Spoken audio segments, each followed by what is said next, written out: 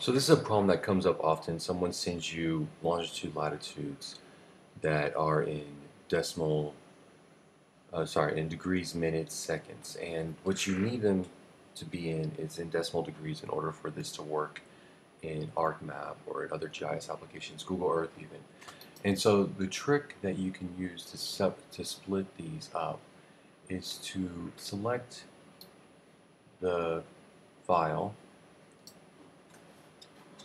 Then if you go to Data, Text to Columns, and on PC it's a very similar tab. And Text to Column tab is going to bring up this wizard, and with this wizard you can use this to split up your values. So in this one you can see that this looks like it's fixed width, so I just hit next on fixed width.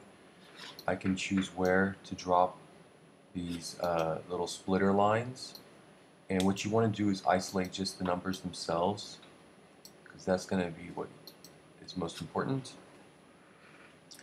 And then you hit finish.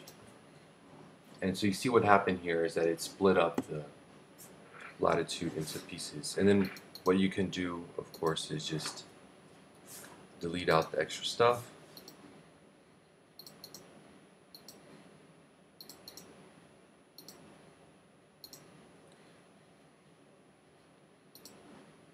And then here you're going to put lat d, lat m, lat seconds. And then for the final part, you would want to convert that to decimal degrees. And so what you want to do here is make a new column at the end called lat decimal degrees. Do an equal sign that brings up the formula ability of Excel to do calculations, and then you want to start clicking and adding up these things. So you say degrees, I don't need to convert that, so you say 30 plus, and then you click on the 15. That one's in minutes, so we're going to have to divide that by 60. There's 60 minutes in a degree. And then you push plus, and you click on the seconds. You want to divide that by 3,600, because there's 3,600 seconds in a degree. There's your decimal degrees. Once you have that formula, you can use this autocomplete function by moving the mouse over this part of the box. It turns into a little black square. You drag, and it'll send that formula through the rest of the calculation. So now you want to do that also with the longitude. You might want to have some empty cells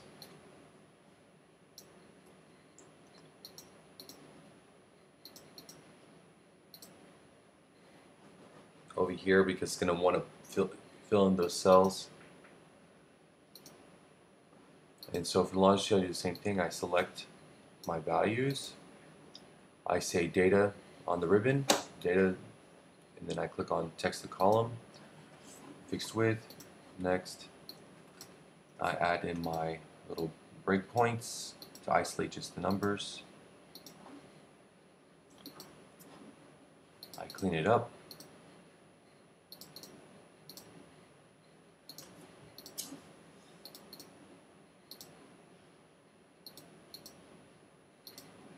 And then I go ahead and name these long D, long M, and long S. This one was trickier because this is going to be in the Western Hemisphere, so you need to have this actually be a negative number. So instead of adding like we did with this formula, we have to do subtracting.